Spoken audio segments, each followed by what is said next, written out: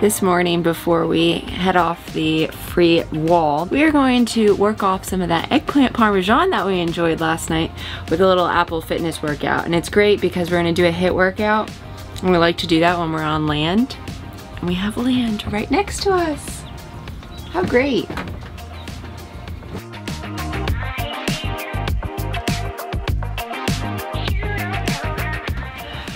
That was a great workout, but it is time to get going. My hair is probably a disaster. Don't even need to look in the mirror for that one. But it's time to get going. We gotta continue west. Hi, we're Jen, Elliot, and Ollie. In 2019, we left the United States and backpacked through 11 countries, all before deciding to come back home and try something completely new, pivoting into boat life. Our current adventure is America's Great Loop, a 6,000-mile journey through small towns, big cities, and the wilderness from the eastern portion of the United States, through the Great Lakes and Canada, and down the Midwest rivers, all aboard our home on the water, Pivot. Make sure you subscribe as we share our journey through the highs, lows, and everything in between.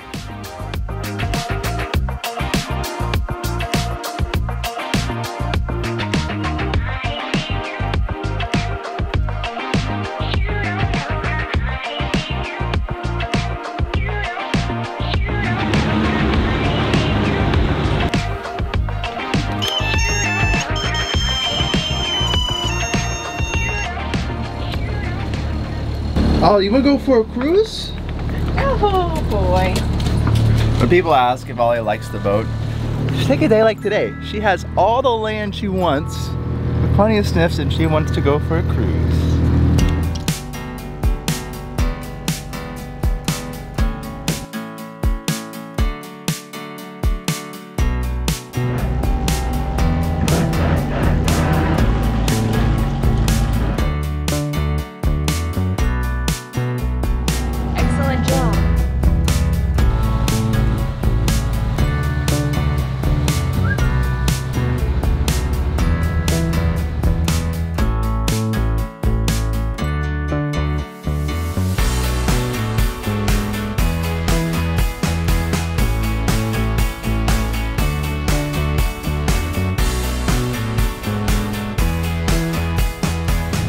We are coming up to our first lock of the day, and it is lock 12.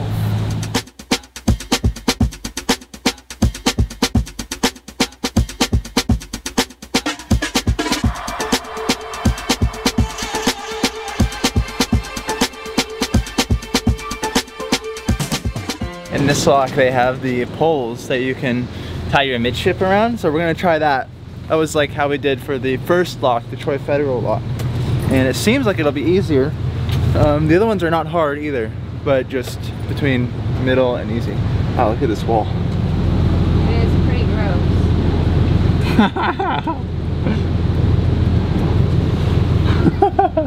You see that? It's like super slimy. No, it's so slimy. Look, watch. Yeah. Ready?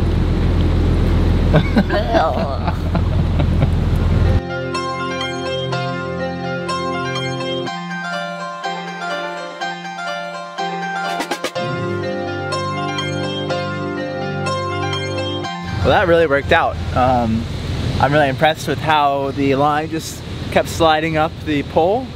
And so all you do is you loop it around the pole and then you S it around your cleat. You don't tie it off because if it gets caught up, you need to be able to loosen it so it doesn't get caught. But it didn't even get caught once or even act like it was going to get caught, so that's great. Much better than the slimy lines, I think. But there's been a ton of debris. You saw the debris earlier coming into the lock. Now there's just throw it in here. Like this whole lock, there's a bunch of wood and trees and stuff like that in the water, so you got to keep an eye out. Make sure that you're not like running into it. They're not moving, they're just kind of floating around.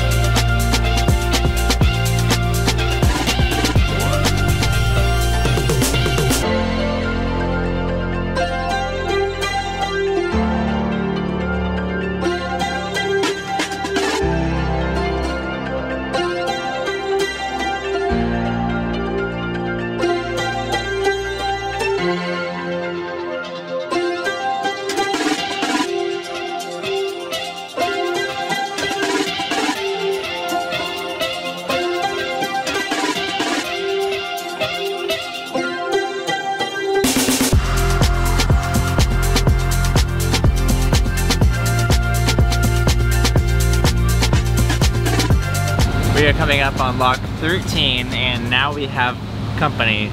There's a very nice boat from Palm Beach, Florida, directly forward of us, and then there's a trawler behind us. Both of them caught up to us over the course of the last 20 miles. We've been, maybe not 20, like 15 miles. We've been cruising for a couple hours and it's been beautiful today. Like we were just talking, like, is this what people are saying is the beauty of the Erie? Like this with the Western Erie is the part that we're not doing. With these mountains and very, I don't know, it's just really pretty. This section really is gorgeous. We're surrounded by mountains. It is lush and green, and there's not as much development. Slower than slow.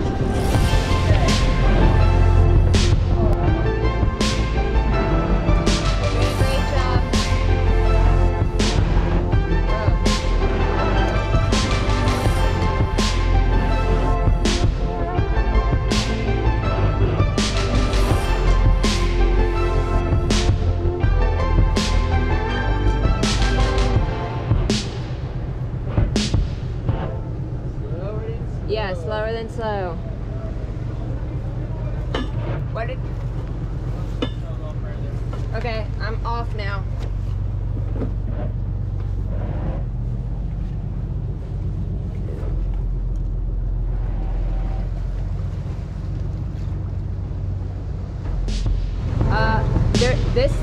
Use this line.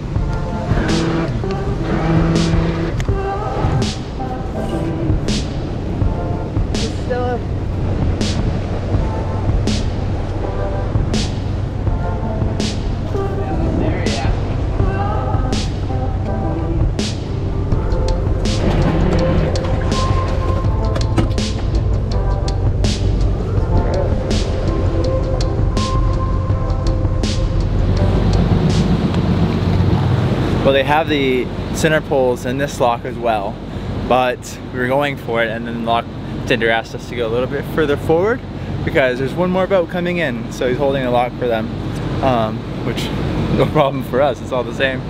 And so we had to pull forward a little bit, stay on our toes, but luckily we've done both so far, so grabbing the lines and just tying them off works all right.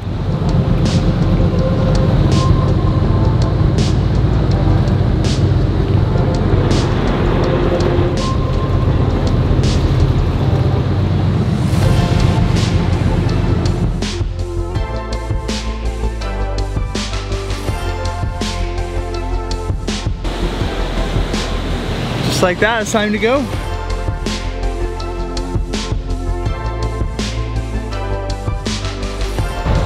Lock 13 was a success. In the white you walk, in the black I wait. Darling, I will do my best to make it straight. In the white you shine.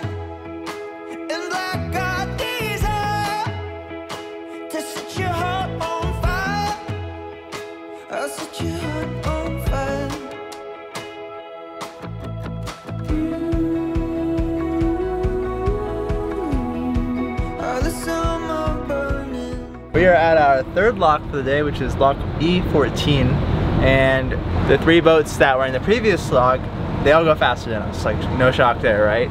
The really nice boat was going, could have been 15-20 knots, and then the slower boat, the bigger boat, was going like 9 knots, and so they all passed us, and we had like, I don't know, maybe 10 miles to go to this lock, so a good distance, but the lock master held the lock for the fast. He held 2 boats in there and he was holding it for us too, but we're so much slower than the other boats. We're cruising at about 6.5 right now, so we told the other boat, like, oh, we're not gonna rush to make the lock, but you know, if it's there when we're there, like, yeah, sure, we'll get it. So we're waiting at this lock a little while because the lock master closed it up and sent them on their way. And then they were just chatting that the locks are holding up the fast boat for the slow boat, so they should just travel at the slow boat speed together, which is probably a good strategy. So if you have a very fast boat and you're trying to get through the Erie, just know you might not be able to get through it as fast as your boat can do it, because the lock masters might hold you up. you know, 5-10 minutes at each lock.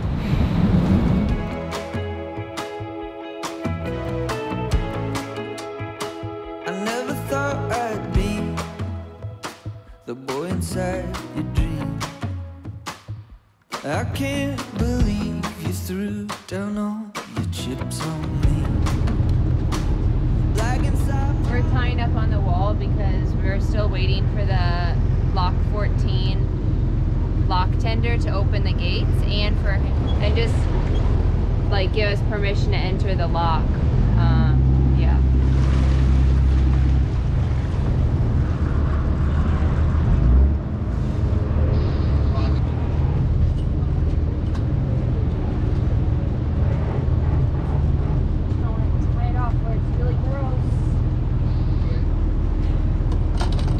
I don't think the lock tender liked us saying that we're just gonna wait like less than 10 minutes and have him do all the lock stuff again.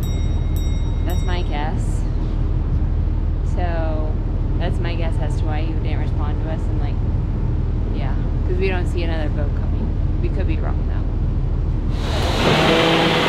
Doing good, doing good.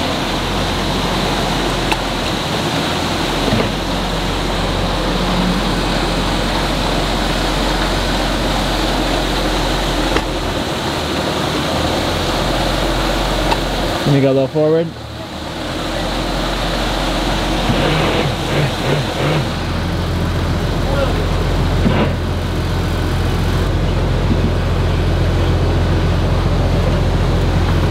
We're on. So we have a little while that we're waiting for the next boat to come to join us in this lock. So I get the joy of sitting here and making sure like the boat is kind of pushed off the wall a little bit, also stays on the wall a bit. And Elliot is working. He's inside.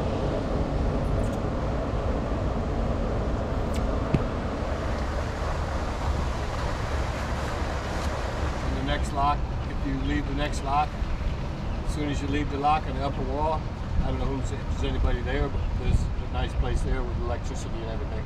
Oh, nice. Don't cost anything. Okay, what was your number on your boat? We need to do like music over this.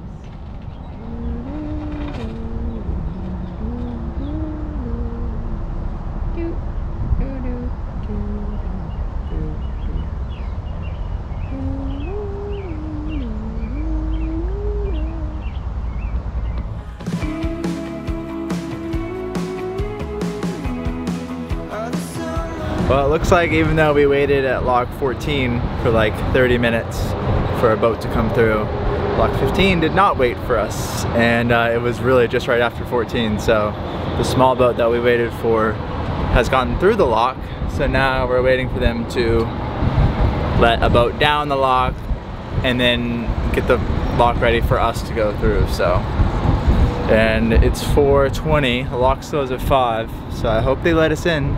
It would be nice, but you know, it is what it is. Well, still no contact on the radio. I guess the lockmasters don't really respond that often, but it looks like the water is coming through the gates, which is a good thing, which means hopefully they'll turn the light green and we can go through.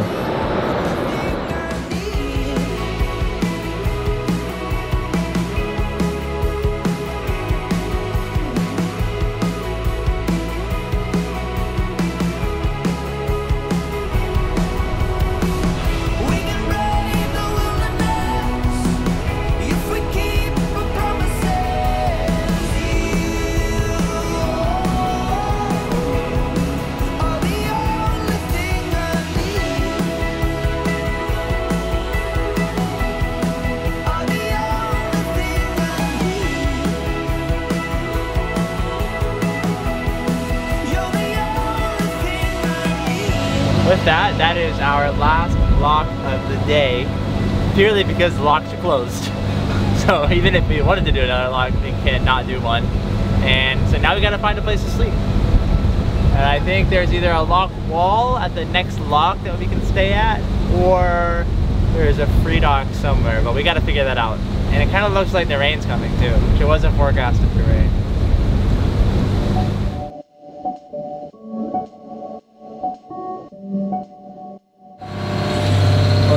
peaked its head out, so we are going to be crewing inside for the rest of the day. We don't have that much longer, maybe a half an hour of our cruise. And I don't know, I'm feeling pretty tired. Waiting at the last 2 logs kind of took a lot of energy out of me, kind of sapped it, because we had good momentum, and then because we had to wait so long, we're not going to make the last log we wanted to make today. So it's all good, no problems, but it's definitely sapping my energy. And looking forward to some dinner. So hungry, working out today. It's always tough because like we want to work out, I want to work out, and it makes you feel good, and obviously stay healthy. It kicks your metabolism off.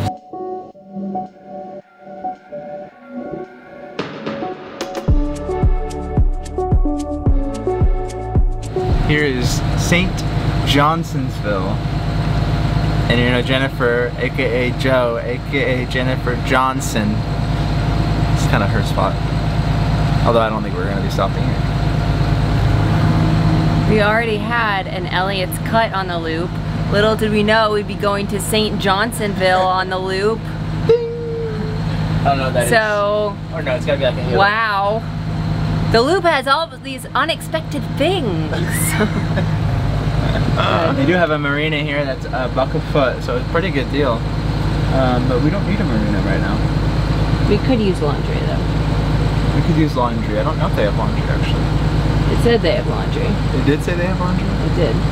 Well, the last lock was our first lock that we stayed at overnight. This lock is going to be the first lock that we stay at overnight on the bottom. And so a lot of the free walls on Navionics at least say it's only on the more upper level. There's really not a lot of specifics there. And the last 2 locks that we were waiting at, we tied off, or we were at least really close to that wall. So I think that that would be okay, is to tie up in the lower end. And the thing is, lockmasters are done for the day. I don't think anybody's gonna say anything to us, but we'll see. We're gonna come up to it, and our backup plan is to go back to Johnsonville and go to the marina, which is not a bad backup plan. But I hope this works out because it's really calm and secluded over here. It's gorgeous.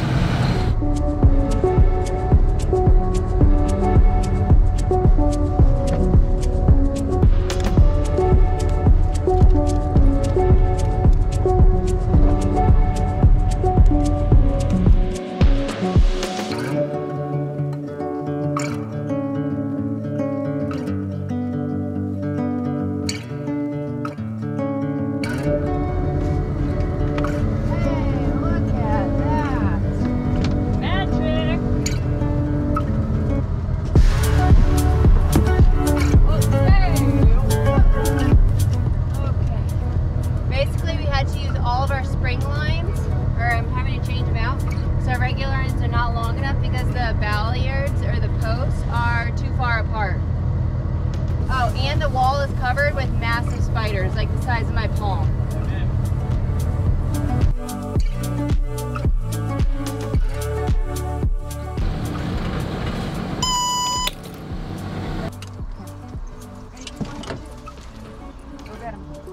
Ollie's coming for you. All in the day of the life.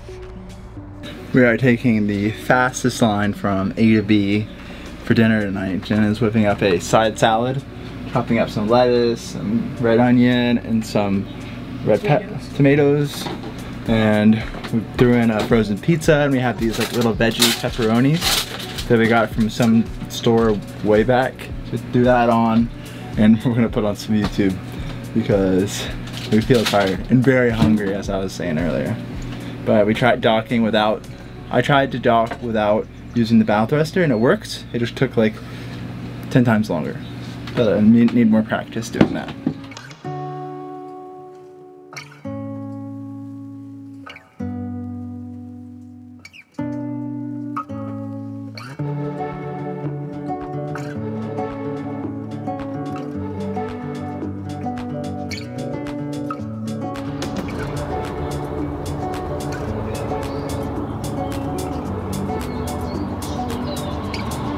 Well, it has been another really fun day here on the Erie Canal, and tomorrow, shocker, they're continuing westbound, and we're at the lock, so We want to be kind of one of the first few boats through the lock, because that way we won't be like passed all day and kind of get waked into the wall. And tomorrow we might be going through the biggest lake that we have to pass through before we get to the Great Lakes. So we need to check the weather to make sure it works well with Lake Oneida. So make sure you guys are subscribed to see the next journey, and we'll see you guys in the next one. So we had the previous lock, they go faster than pivot, you know. Oh, crazy here. Yeah, crazy here. Why are you sitting on there? You're supposed to pee on there. Gross.